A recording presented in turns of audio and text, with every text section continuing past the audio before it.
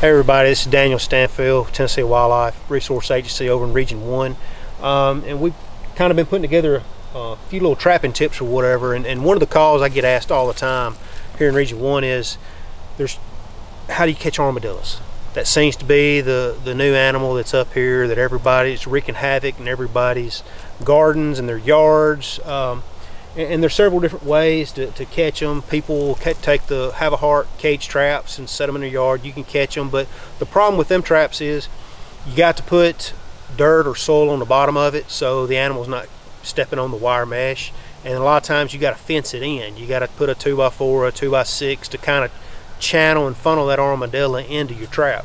One of the things we've had a lot of luck with over the last few years is basically an armadillo trap, and it's just a basically wooden design, and it's got 2 guillotine doors. And the great thing about it is, if you can ever catch one and get some scent in your trap, they are very, very highly effective of catching armadillos that are causing a nuisance in your yard. So in other words, your armadillo is going to come in, and you can put funnels on these if you want, or put them up against the edge of your house or your landscape rock or whatever.